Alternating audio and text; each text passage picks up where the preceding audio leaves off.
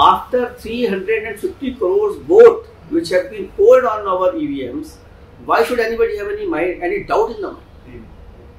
Why should you should even come to your mind that it can be tampered or it can be hacked? Absolutely, unjustified. Absolutely.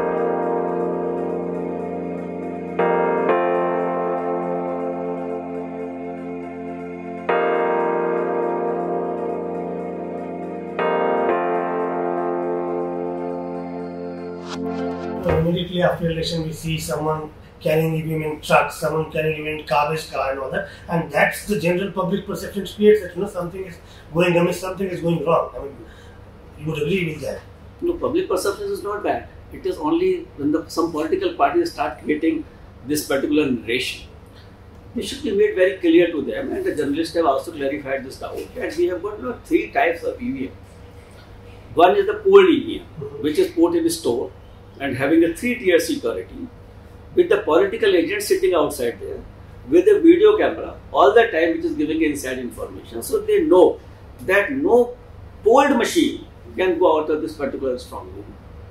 But we have got some machines on which we have got a training machines also to the officials, and some are demo machines, because we go village to village to educate our voters, to familiarize them with the EVM, how to cast your vote.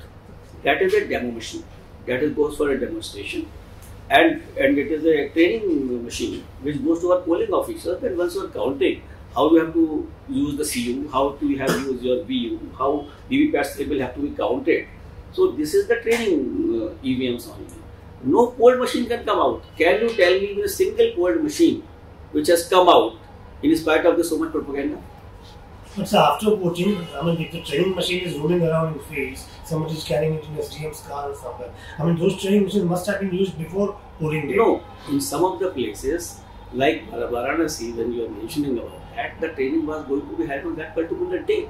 Therefore, the training machines were being sent over there so that the polling officers should be absolutely know about it. Varanasi was the last phase of election. So that is why it was being given an hands-on training to certain officials who are being involved with the counting, that this is a training machine and how you have to handle it. If it would have been a polled machine, then I could have understood that something has come out. But no polled machine can come out after 3-tier security and the polling agent sitting over there with the video cameras.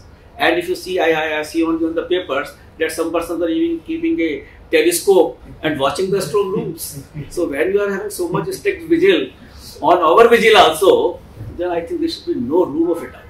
Only if anybody is saying this, he is creating a rumor and he is creating a false image into the mind of voters, which should not be done, which should not be tolerated, which should not be even talked about.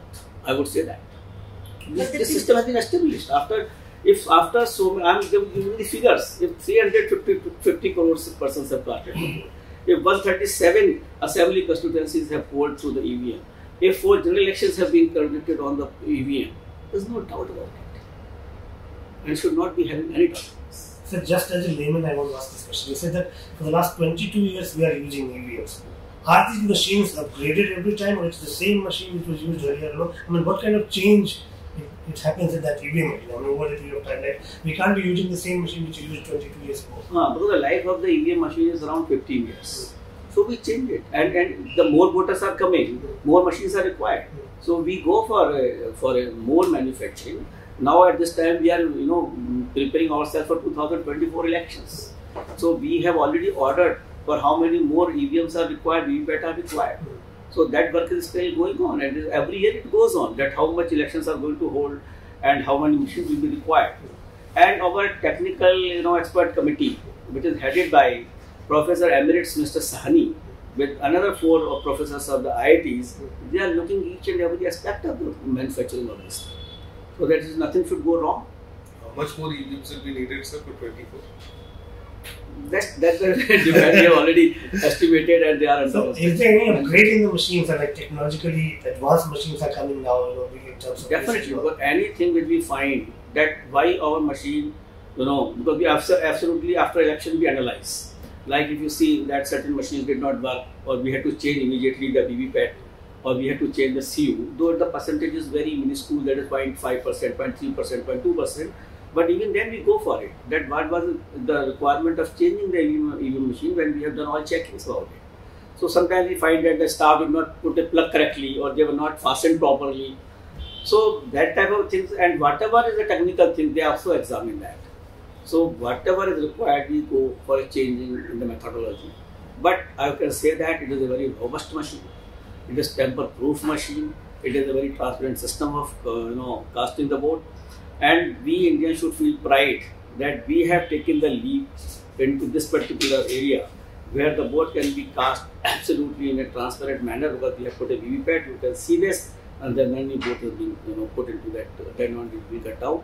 So therefore the counting is also in such a short time, we can give a very accurate result in less than 24 hours, which other countries take so many days to count the vote. And if you see that on 10th the counting was there, 11th evening everything is finished, and 12th we have submitted the total list of the successful candidates to the governors.